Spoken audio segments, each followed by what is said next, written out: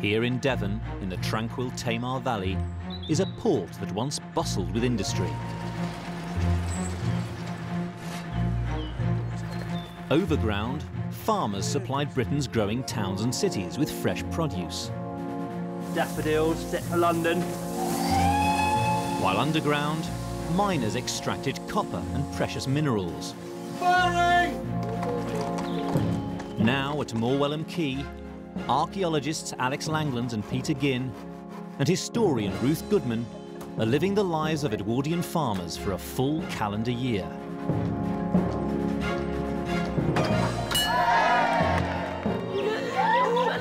Look at that one there. This is so sweet. They're not just farming, but getting to grips with the rural industries that once brought wealth to Devon. Oh wow, we got something. Previously, they resurrected the market garden with hundreds of strawberry plants. In he goes. Oh, it's quite exciting, really. It is exciting. Taken on a fresh recruit from the wilds of nearby Dartmoor. Oh, isn't he cute? And welcomed a new addition to their herd of cows. This is the most pleasing part of having a herd, and I'm enormously proud that we've come so far.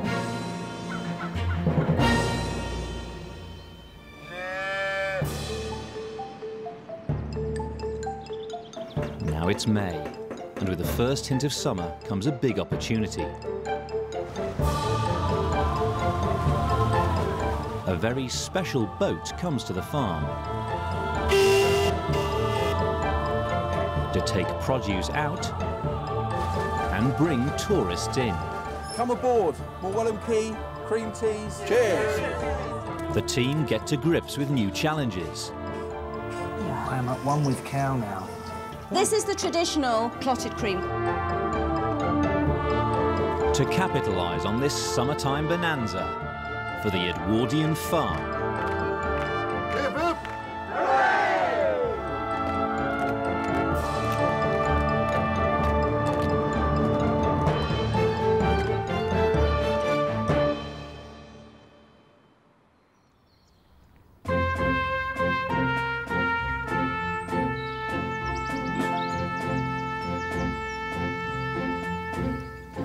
The team are farming red ruby cows, a native Devon breed. Now that a calf has arrived, they want to start milking. But it's not going to be easy, because this herd has never been milked before. Alex has asked for help from local dairy farmer Mary Quick. What do you think about that, honey? Yeah, there you are. There you are, look. Oh, there you are. Oh, that's okay. That's okay. It comes off. The first step is getting the cow to trust them. If we're going to successfully milk this cow, Look, see that? we've got to be able to get close to her and we've got to control her. Oh, there you are. How about that? So what Mary's going to do is she's just trying to get the cow just used to that rope hanging around her. So she knows this is not trapped. She knows that the rope means feeding time and that it's all good. Comes off. That's, you know, she's not used to it, but No. I think she's telling us where to get off, don't you? Yep. In the 1900s, red rubies were both beef and dairy cows, famous for their creamy milk. But since then, they've been exclusively bred for beef, so aren't used to close contact with people. You know, lots of people with beef animals, they'll be shouting, there'll be, you know, there'll be a lot of running around, sort of cowboy stuff, if you like, and then you actually can't get to, you know, 4 or 5 metres of them. Yeah. But, you know, you rear a dairy cow knowing from the beginning that you're going to be getting really close to its hooves. Mm. You know, your face is up there Yeah. with their back feet, you know. So milking by hands is a dangerous affair. Could end in tears. Could end in tears. Yeah.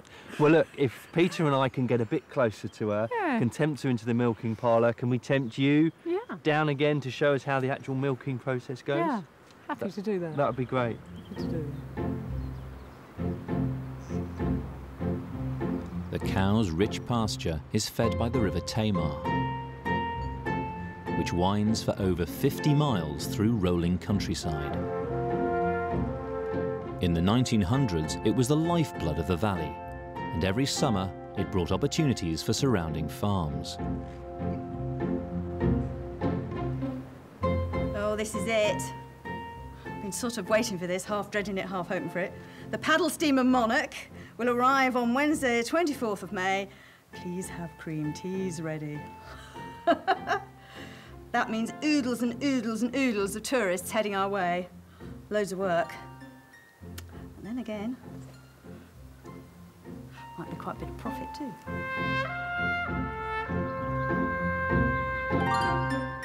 Throughout the summer months, thousands of tourists flocked to the Tamar Valley. Most came by paddle steamer. These coal-fired boats could take up to 500 passengers, day trippers from nearby places like Plymouth. They danced, played sports and partied on Morwellham's quayside. Along coasts and rivers all over Edwardian Britain, paddle steamers are crucial to the tourist trade. But where once there were hundreds, now only 3 still work. One of them will arrive at Morwhellham in a few days' time. So what are we going to need for these tourists then? Clotted cream, that's what we need. That's what they're expecting. It's Devon, isn't it? Well, right, it's the Devonian thing, isn't it? So clotted cream. Devonshire cream tea. We've got a herd of cows. Will your strawberries be ready, do you think? Don't know, if we can keep the pests off them, and we get a couple of days of good weather, I'm sure we'll have some nice, red, juicy strawberries. I think our strawberries would do better at the market. Rather than being sold to them? Well, we'll be maybe using... keep a few back. But the bulk of them we could send up to the market on the paddle steamer even. I think as long as we can squeeze some money out of these tourists, it'll be good for us, the farm and the valley. So, 24th of May. 24th of May. Why am I remembering that? Because it's on the postcard. It's Empire Day, isn't it? Perhaps we ought to make a thing of that as well, then. Bit of flag waving. Yeah. Empire Day was a huge occasion, marked in British colonies around the world. It would have been even more of a reason for the tourists to celebrate on their day out. If they're to make clotted cream for the festivities, the team must press on with their plans to milk the cow. It's best to do this in a confined space. They've chosen some disused stables. But there's a problem. I knew there was a reason why we shouldn't have kept poultry in here. I mean, being a stable, it's ideal for milking because it's got the stalls. They're there, you can get her in, up against that side. But, of course, as you say, it's absolutely filthy because of all this poultry. The Board of Agriculture and Fisheries leaflets, official advice from the Edwardian period, have a lot to say about conditions in the milking parlour. It says here, cleanliness in the handling of milk and its products is of the utmost importance. Chief sources of contamination of milk are dirt and dust on the cow, the milker, the air, the water supply, the hay, and the dairy utensils. So pretty much everywhere. Cleaning, I wouldn't be able to get away with these fingernails. Since time immemorial, they knew that filth in and around dairying meant that the milk wouldn't last. And of course, in the Edwardian period, when milk's travelling distances of up to 130, 150 miles to get to the city centre, you want that milk to last even longer, so by the time that it gets to the table where it's finally being consumed, it hasn't gone off. So there's even more reasons then in the Edwardian period to keep the dairy absolutely spotless. Right, well, let's get to it. What my father would be saying to me right now, start at the top, Alex, work down, start at the top, yes, Dad. Ruth's called on Devon's chef, Richard Hunt, to help her get ready for the tourists. In his job at the Grand Hotel Torquay, Richard serves 1,000 cream teas a week. But traditional Devon cream teas weren't served with scones. They came with savoury types of roll that tasted more like bread. One of them was called the cut round. Go on, tell me all about cut rounds. Right, very straightforward, simple ingredients, we go through them. Nice butter, a bit of farmhouse butter, nice bit of plain flour, some lovely milk, nice and fresh, some buttermilk, a little bit of milk powder, That's unusual. Well, I'm it's surprised by that. It gives it a lighter, fluffier texture. Then obviously the baking powder. And that's it. It's really easy. I mean, these are very similar to scone ingredients, aren't they? They are. But basically, the whole idea is it's slightly savoury. Cut rounds were designed to get a bread-like taste quickly. Unlike bread dough, the cut round mix doesn't have to be left to rise, thanks to the special combination of ingredients. I'm going to add buttermilk in there. Buttermilk, yeah, well, yeah. That's got a nice flavour, buttermilk. And what it does, it helps just give it an extra bit of rise as well. The acid helps and activates with the baking powder. And you can see how quick it is. It doesn't take very long at all. Just to very long, does it? Bring it in. Yeah. Turn it up. I noticed. No, you haven't sorted out any roller pins, no cutters. Yeah, exactly. So what we're going to do now is just roll it into a shape. Big fat sausage. Absolutely. No messing about here. Nice and simple, nice and easy. And we just cut a nice chunk, and press it down. That is quick. And again, they taste fantastic. They're lovely and rustic. You can cut them any size you want, which is really great. You can make that in half an hour, no problem at all. Right, I'll go and get a tray. Okay, cool.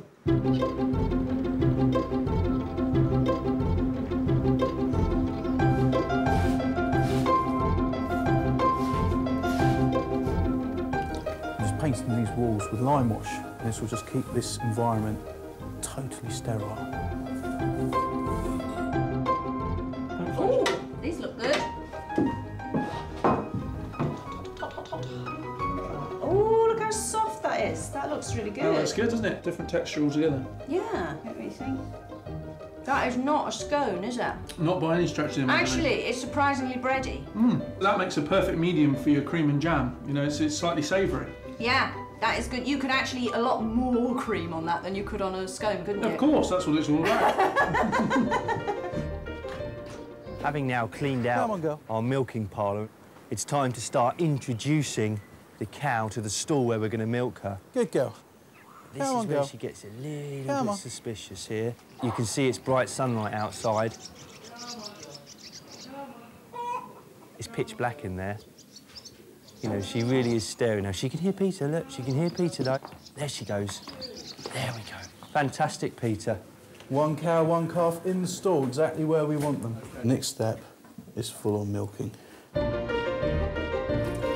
Particular care should be taken to see that the milker's clothes are clean and suitable for the purpose.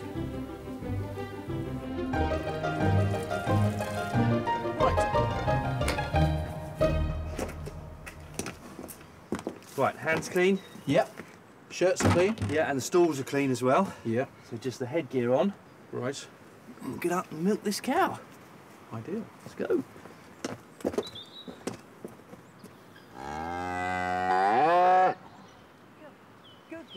Come on. There you are. Mary Quick has returned to offer advice on handling a cow that's not used to being milked. Good girl.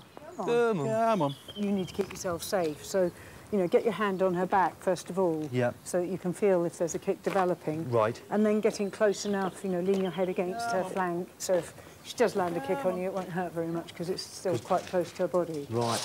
So we've got to get in really quite close. Absolutely. You wuss out and it's your teeth in the farrowing. Right. Well, it sounds like Peter's got us stalled, so let's give it a go. The cow weighs around half a ton. There you are, girlie. All fine. All fine. There you are, good girl. There's a good girl. There you are, there's a good girl. There you are. Okay. There you are, it's okay. Good girl. Let's just let her... That's okay. Good girl. Let's just... Yeah. Pass the pail? You get in there, then. There you are. There you are. Oh, she didn't want to let him down. A little bit sore just on that. Here.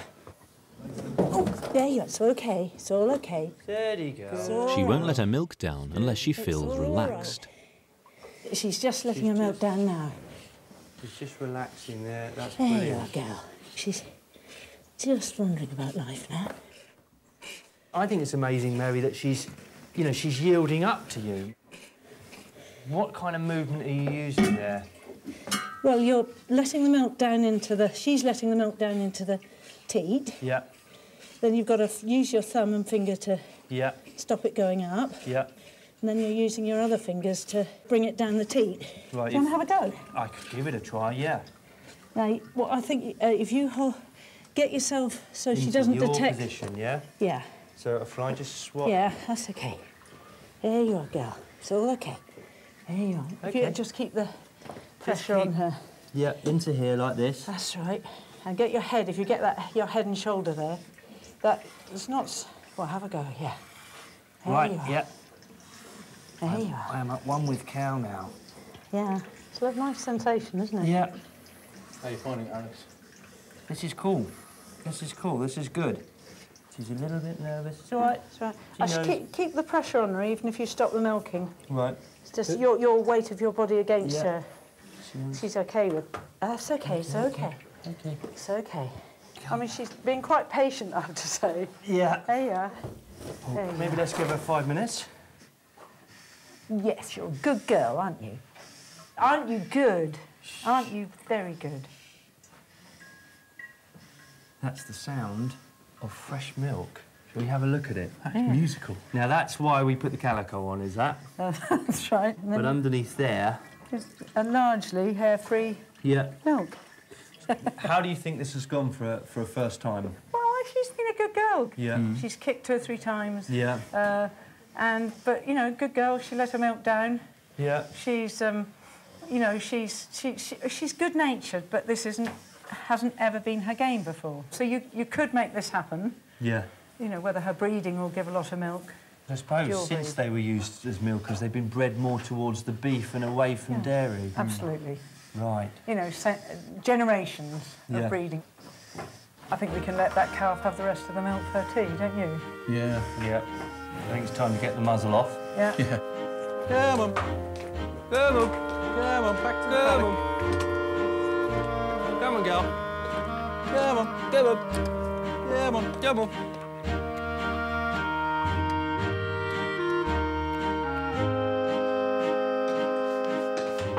Right, Ruth? Hello! You're back. Yes, How did milking go? Well, really well, actually. It did. It's not the quantity, it is the quality. Quantity? You mean there isn't very much? Is this it? No, there's slightly more, but not much more. It's rich, isn't it? So do you think we're going to get enough, or am I going to have to buy in some other milk for the clotted cream? I think if you're wanting to entertain large numbers of people, we're going to have to get in some extra milk. What about the strawberries? How are we doing on those? Well, I should head off, actually, and go and check to see if we've managed to keep those slugs off of the plants. Right. OK. Paddle steamers were often used to take produce to market, particularly strawberries, which are a lucrative crop in the summer months. Alex is planning to put his strawberries on the steamer when it arrives. But first, he's got to do battle in the market garden. It's May time and all of Morwhellham Quay is in bloom. But of course, May is the month in which, if you take your eye off the ball, everything could go wrong. All of that hard work you've put in throughout the autumn and winter months could go to waste because the weeds can take over as well as the insects. And if you don't sort things in May, by June, it's too late.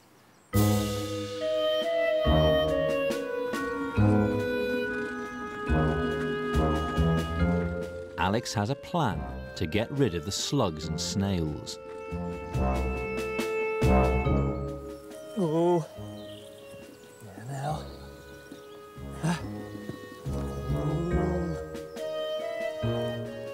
I'm going to bring down into the market garden possibly the farm's greediest occupants, Aylesbury duck. Here we go. You see. Oh.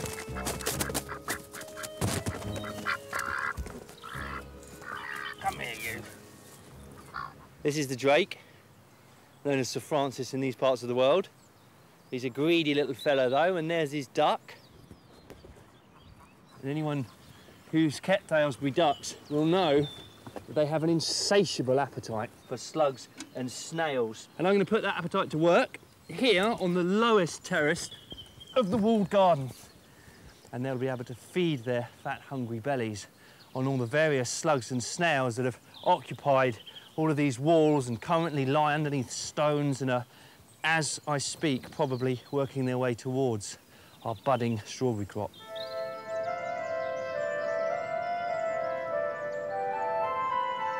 The Board of Agriculture leaflets are packed with advice on strawberries. They recommend using a mix of lime and caustic soda to ward off pests. Now, lime, as we know, is in itself a very caustic substance, and with the caustic soda mixed into it, it makes it especially potent. So the slug and snails have a sort of very fine film of mucus-like substance all over their bodies. And when that stuff comes into contact with this, it'll cause them to burn. So as soon as they come anywhere near it with their little tentacles, they'll immediately recoil and head off in the other direction. So we'll just put a little bit of this in as well. Extra specially caustic for my little sluggy-wuggy friends. I think what I'll try and do is make a sort of perimeter fence.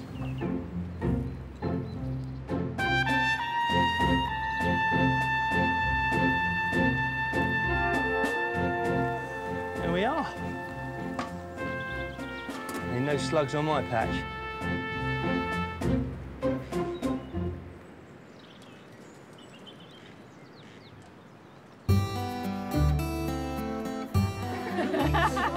Here they are.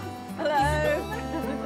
Ruth's drafted in some experts to help her make the clotted cream for the tourists. You made it. Fantastic. What a load of stuff as well. Goodness me. Across Edwardian Britain, travelling dairy schools operated in several counties. Lynn Thompson, from the Open University, has studied them. Most decorously done. Hello. Hi. I'm Ruth. How lovely to meet you. This is our schoolroom, so do you want to come and have a look and see if it'll do the job? Yeah. Dairying was traditionally women's work, so most of the pupils were female. No, it will be OK. So what exactly was a travelling dairy school? It was part of something called agricultural extension. And it was the means whereby women, children in villages, with some knowledge of dairying, were able to avail themselves of the most up-to-date techniques, which would include butter making, cheese making, and clotted cream as well. Dairy schools were a largely government-funded attempt to tackle a serious problem. Many Edwardian dairy farmers were using outdated techniques, leading to patchy, inconsistent produce. They couldn't compete with cheaper, factory-made imports. Dairy schools were set up to raise British standards. We're learning new actual dairying techniques, or is it more about refining the things that an ordinary person might already know? It's really applying a little bit more science, basically. So there's a bit of both. There's applying new techniques, but it's also to do with packaging and making things more attractive, what the market will bear, what the market will buy. The first county council-run dairy schools were set up in the 1890s. By the end of the Edwardian period, they'd reached thousands of women in rural communities. Of course, the very best advertisement is word of mouth, and villages would talk to other villages adjacently about what had happened, and they'd had a dairy school. The word travelled, and they became, in many respects, quite popular.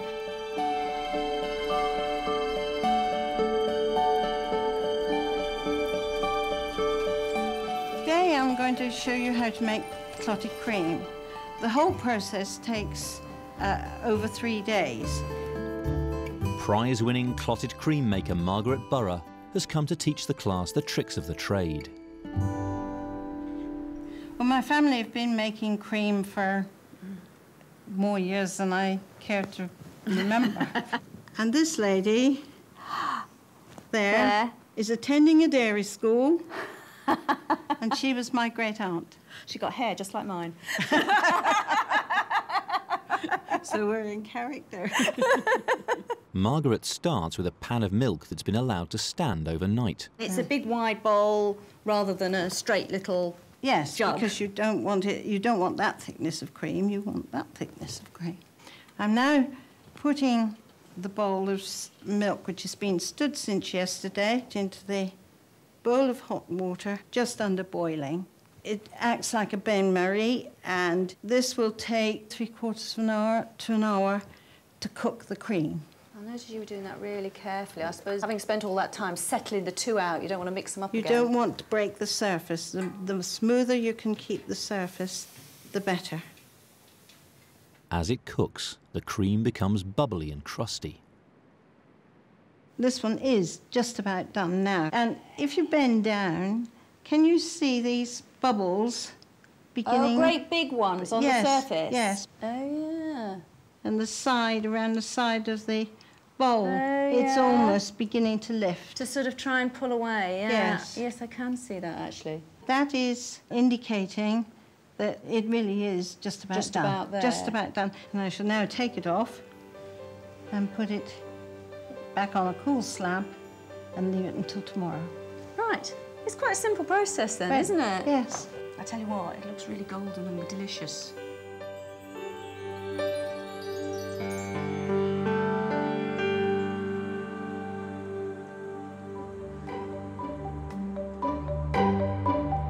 The paddle steamer will arrive in 4 days. But while the team prepare, work on the farm must go on. Yeah. It's going. It's gone. Earlier in the year, they planted a field of potatoes. It's in danger of being taken over by weeds. I'm really nervous about this. This could all go horribly, horribly wrong. Do you want to step in forward? Alex is using a scuffler. Its blades uproot weeds as it moves along the rows. But if handled incorrectly, it can also cut out potato plants. Just taking out 2 or 3 plants there. I mean, it could be going better. I'm just going to take out some more there. I am staying in the drills, trying not to damage the plants too much. But it's a pretty exhausting state of affairs. And my worry is, look, there, this is what I'm worried about. If I go along and keep knocking out potential potatoes, I'm going to run into problems, OK? Certainly getting rid of the weeds, which was the goal. Yeah.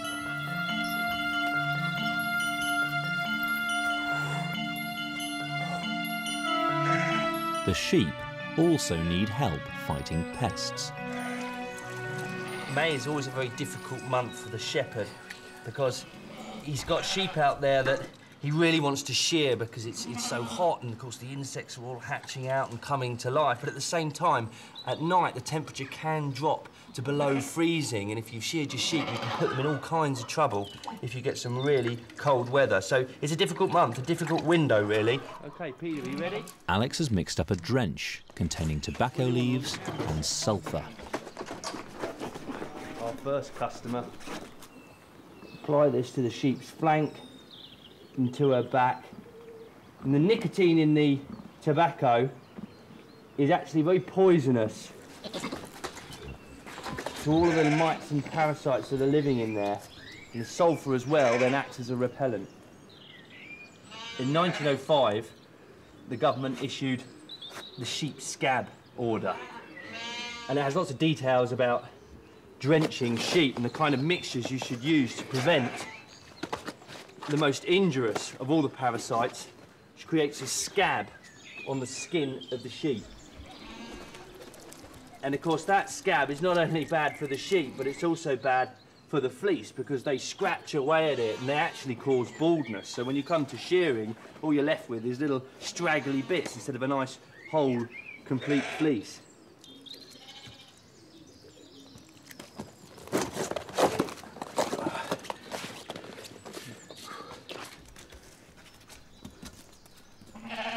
So that should look after them for about a few weeks. That should do, and hopefully they'll be ready to shear by then. Yeah.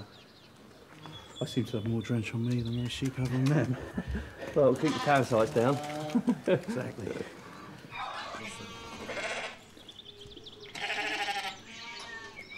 In the dairy school, Ruth's learning the final part of clotted cream making, so she'll be ready when the tourists arrive. This is one that I cooked yesterday, so we've come to the point now where we're going to skim the cream and put it into the glass bowls. So I gently lower the skimmer under the surface of the cream.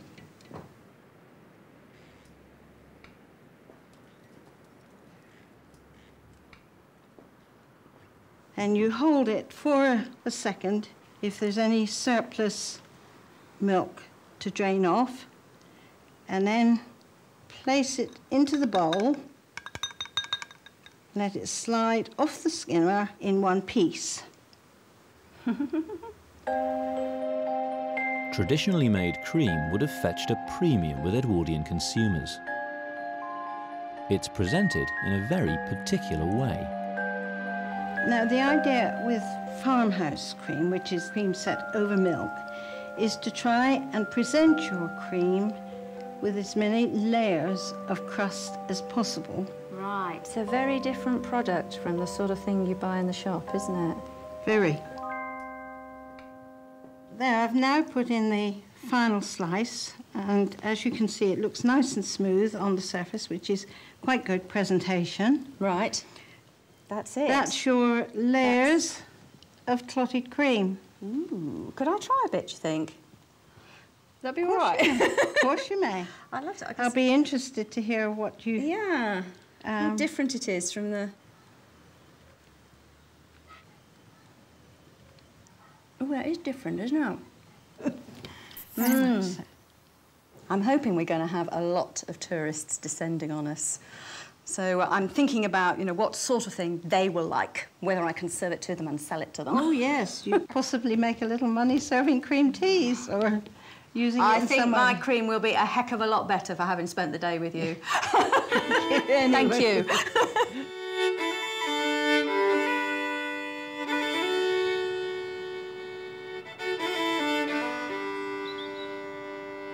With the pests under control, there's one more urgent task for Alex to attend to. One of our most important jobs on the farm at present is the working of the pony. Laddie is the farm's newest recruit. Until 2 months ago, he lived wild on Dartmoor.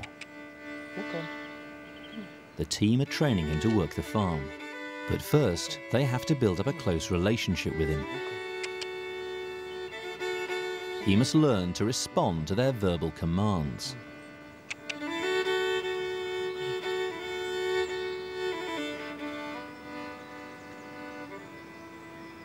Good boy, walk on. Good boy. Walk on. That's it, boy. Walk on. Good lad. Walk on. Walk on. Walk on. Walk on. Walk on. Walk on. Walk on. Come on, walk on. That was almost a half turn of this ring, so we're getting there. Alex needs to be careful not to push the training too far. One of my many faults is that I'm terribly impatient. Because, of course, the danger in hurrying things, if I tried to get him to do something that he just wasn't too happy about, I could really upset the apple cart and always associate that job with some kind of trauma, and I don't want to do that, you know, I don't want to rush him. He's part of the family here. To earn his keep on the farm, Laddie must get used to carrying weight. It's possible, just possible, that very soon we'll be able to drape some panniers over his back.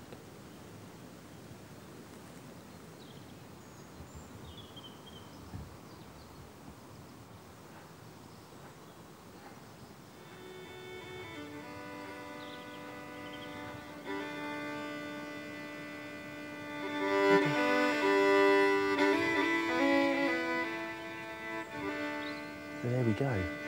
So far, so good. I'm pleased. What about you, fella? You pleased? You looking forward to doing some work? Be fun, wouldn't it? We'll go on some adventures, can't we?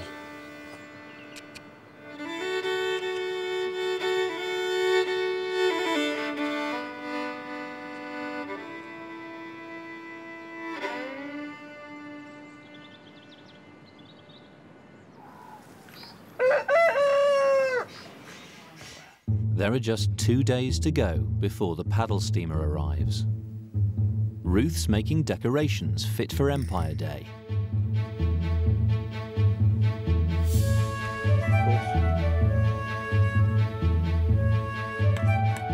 Alex is taking no chances with the strawberries.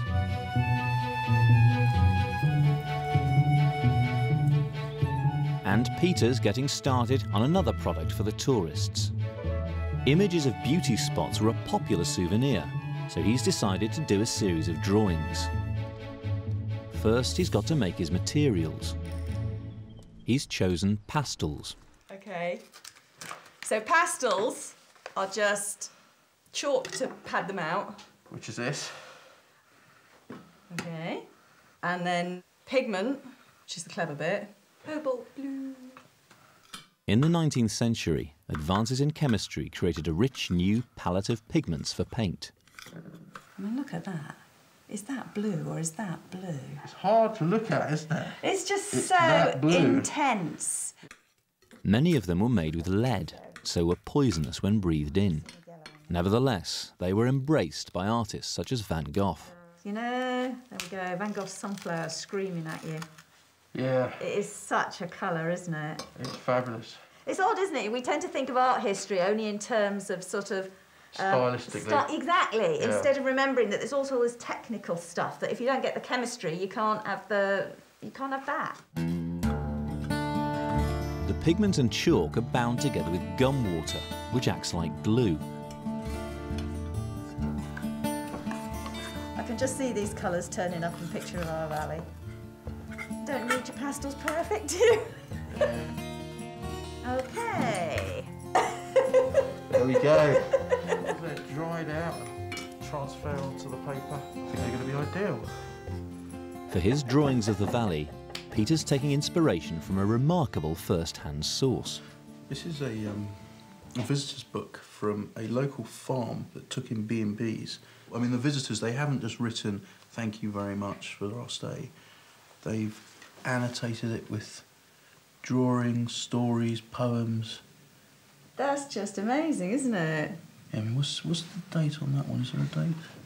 30th of September, 04. 04. I mean, the sort of quality of artwork in there is consistently brilliant, and it's all different people. So it sort of emphasises the kind of artistic skill of just the people of the time. Cameras are only just coming in, aren't they? Yeah, I suppose it's how you capture your memories, isn't it? I mean, we have people from not just all over the country, but all over the world. Really? I mean, there's Kuala Lumpur in there. Kuala Lumpur. There's Egypt. Gosh. And it's really sweet, the little picture of the heather too. It's things like this. This is history. It is, isn't it? This is a primary source from our era of actual people that turned up and had a good time. Had a good time in Devon. Well, I was thinking I might give it a go myself. I think it's a really nice idea. I think you should. This is gorgeous. So it's all about light changing, seasons changing. Local artist Ryan Rogers has come to give Peter some tips. And these are Morwell rocks. Morwell rock. Hey. And the view is fabulous. Always takes your breath away, doesn't it? Now, you're quite an experienced artist, obviously. I don't think I've really done any art since I was about 12. Well, that's shouldn't stop you. So do you sort of frame it up then? The way I would do it is I decide where my eye is going to look at the middle of the composition. This is where I'm going. This amazing shape that the river describes. Yeah. And then above that, there are all those woods. And then we just go right a little bit. And then we've got this punctuation mark of the chimney there. And then there's a lot of land to get in here because we're looking downwards. So there won't be a lot of sky, which is a shame really, because the skies in the Tamar are just extraordinary. Well, yeah, the sunsets are absolutely spectacular. The most famous artist to paint the Tamar Valley was Turner, who visited in the early 19th century. He inspired many others to follow him. Was it Turner, when he was painting here, said never anywhere else had he found so many natural beauties in one spot, I think? He did say that, yeah. And I think Turner, and certainly the people who followed in his footsteps for painting found that the way the layout of the valley, the geography of the valley, it charmed them.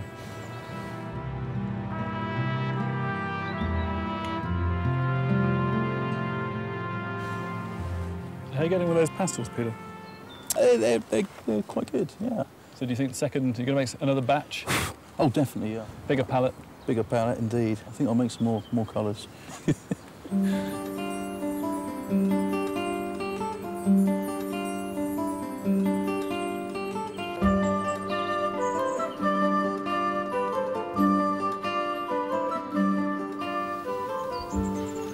I think this is going to do brilliantly.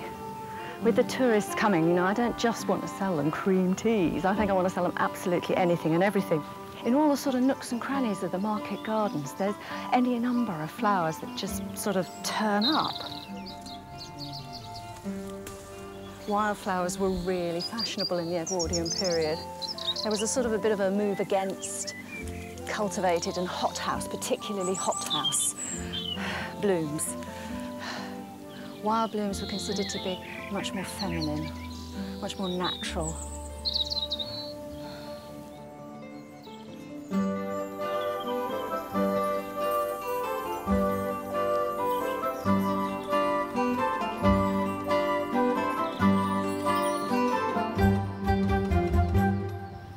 One of the things to be remembered, of course, when you're doing this is that many Edwardians were really quite interested in the idea of a language of flowers.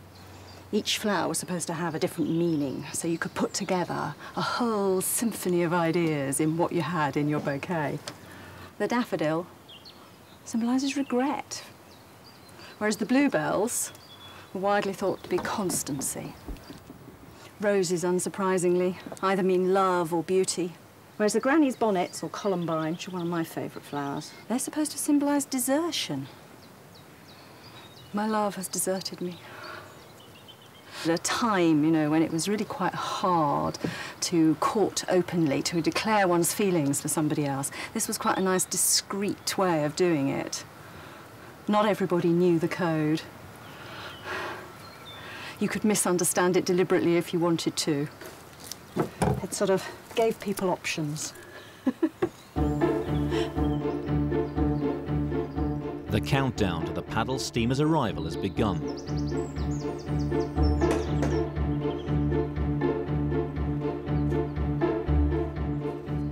This is the Cowstock Viaduct. It was built during the Edwardian period. In the cottage, Ruth's rustling up one final treat for the tourists. The ice I ordered has arrived. So I'm using this to make ice cream. Ice cream was surprisingly available in Edwardian Britain. For the second half of the 19th century, ice was being imported into Britain from all over the world. Ships would sail to places like Norway or northern Canada and chip off huge, great pieces of glacier or whatever, load them into the ships and bring them across the Atlantic.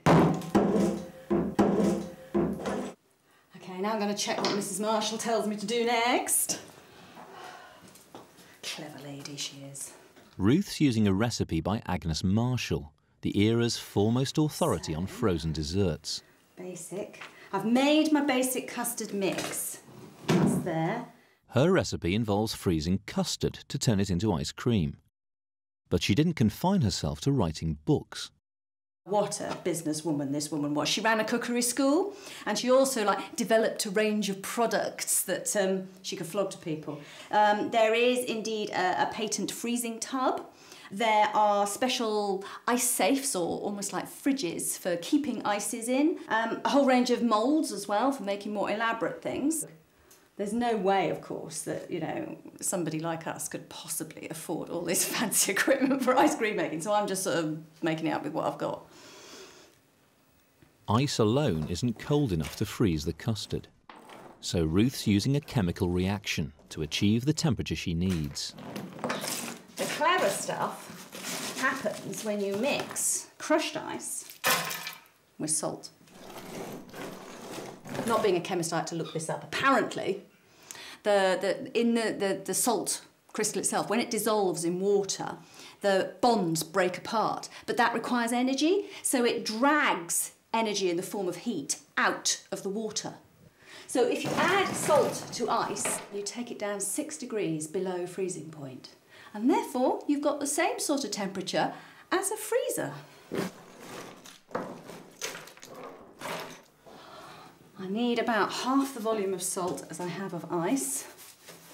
Here it goes. Listen, that's the freezing. The reaction already happening. I just think this is so groovy. And I've got a flat-bottomed metal vessel so that I can transfer the cold in as much as possible. And it should start to cool. The freezing process takes around 5 minutes. Ooh, and I can even feel it. It's no longer a runny liquid. It's starting to go sort of jelly-like. It's just like magic, isn't it? Ah, wonderful.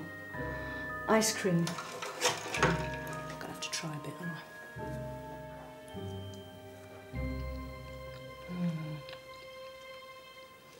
Oh, that's nice.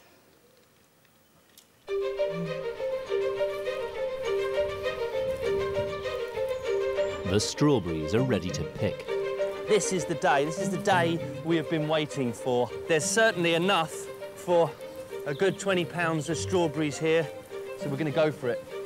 We've managed to keep the worst of the snails and the slugs off of the crop. We've also managed to keep the birds off of the crop.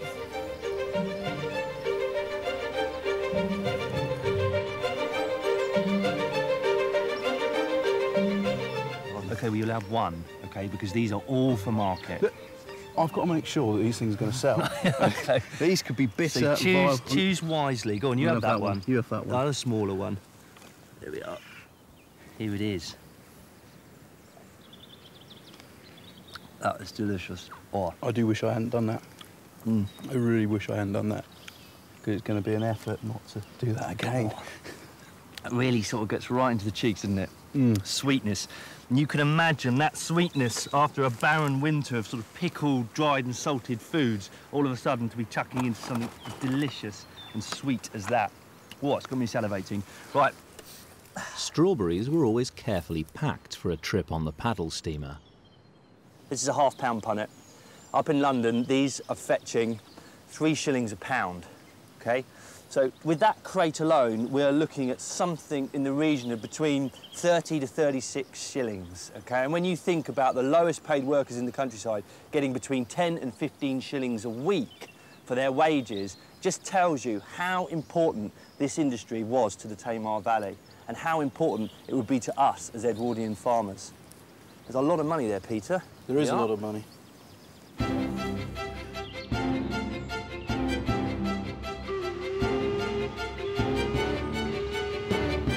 Oh, there's a good one here. God. Let's get these strawberries on that paddle steamer. Monarch is one of only 3 working paddle steamers in Britain. That looks fantastic. Wow, look at that. Hi. Ahoy there. I'd be wanting a trip up and down the river on that. Wow. They're going to need a hand with these ropes. Yeah. It's been more than 80 years since a boat like this came to Morwhellham Quay.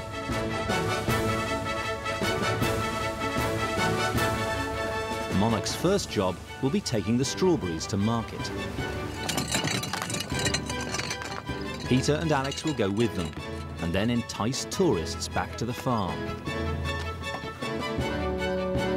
So I'm relying on you two, your silver tongues. Bring us as many tourists as possible. I don't think we'll need verbal skills with a vessel like this. Look at you up there, Alex. I don't know. A lot of hard work going into these. Time to relax. Good luck. All right, are we ready? We're ready. Good, let's go.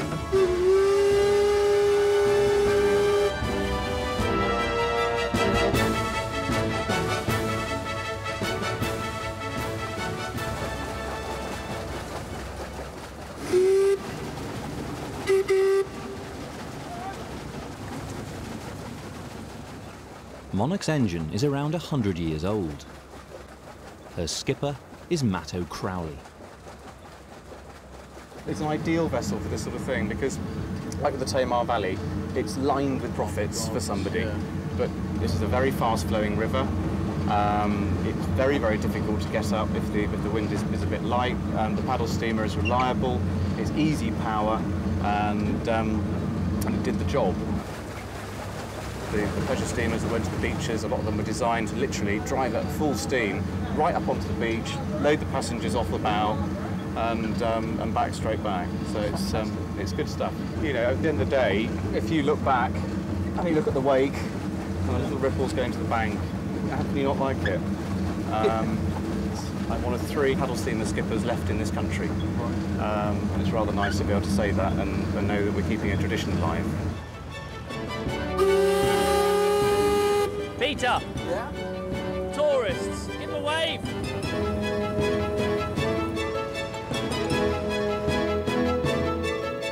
Come aboard. Please come this way. Morwhellham Quay, cream teas. First of the season, hopefully the first of many. Sorry about the mud. Right, all aboard? Fantastic.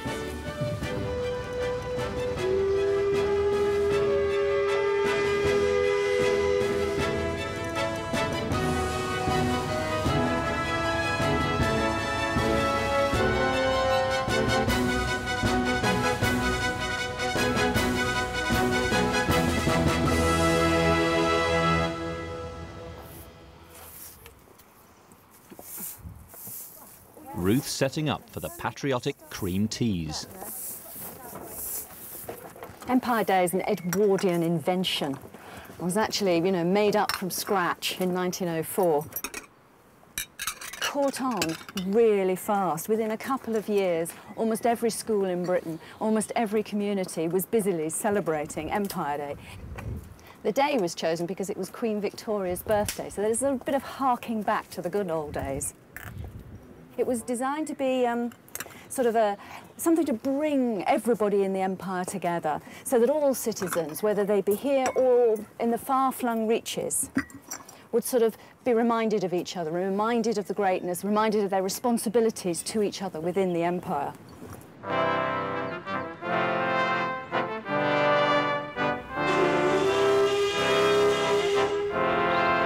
Paddle steamer trips could often be rowdy affairs.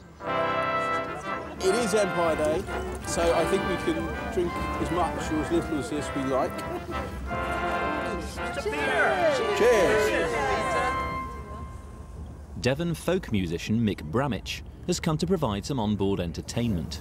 Right, we all know the chorus, don't we? Yes. Famous local song. So here we go. As I was going to Strawberry Fair, right, riddle told the Lido, I spied a fair maid of beauty rare, told the Lee. I spied a fair maiden selling her ware, as she went on to Strawberry Fair. Right, riddle told the Lido, right, riddle told the Lee.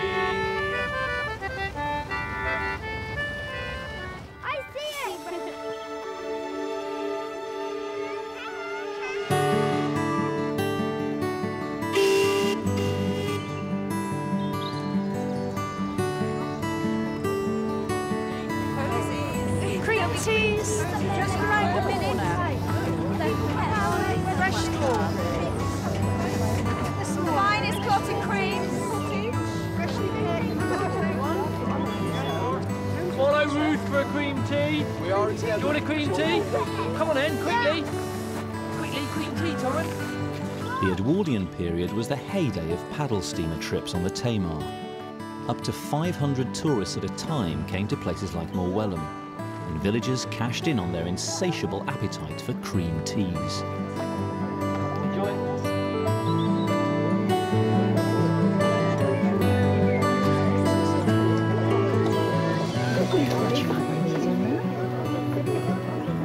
Richard Hunt has returned to give his verdict on Ruth's effort. And have a big bite of this one. Oh, the cream's lovely. I think so. Oh, Up to standard. That lovely rich flavour, you know. Everything about it is different. They're very yellow and golden and tastes great. You know, there's a real indulgence. I'm a convert. I'm moving over to cut rounds from scones, definitely.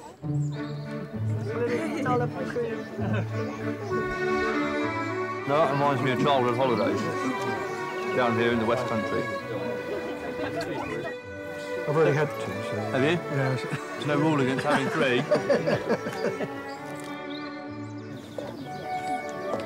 Would anyone like an ice cream?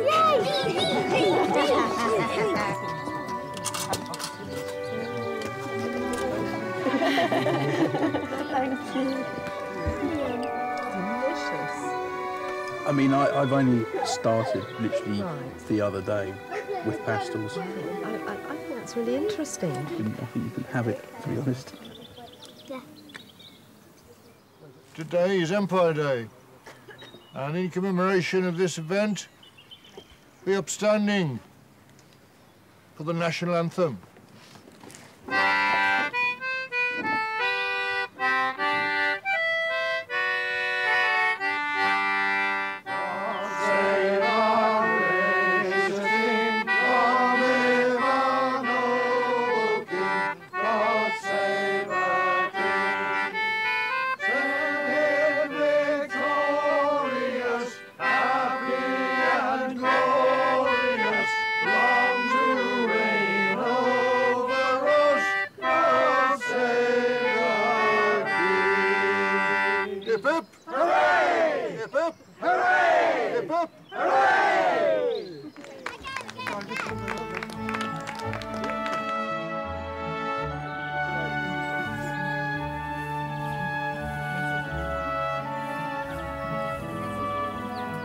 Oh, that one's still warm, Ruth. There we are. Take the weight off your feet. Stop sweeping me. Well, that was successful. Yeah, it needs to be. That was a sort of tourist harvest, really. Tourist harvest. Tourist harvest. We now have the summer to look forward to. So, Good. Oh, we've still got some clotted cream left, Peter. I'll eat that later. More strawberries, too. I'll eat those later.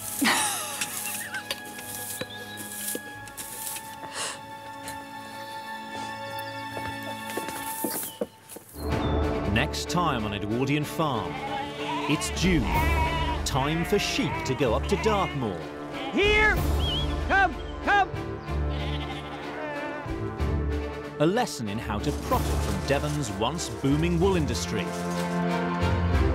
I'm just finding this really nerve-wracking, actually. And old friends drop in. There they are! My goodness, you know how to arrive in style.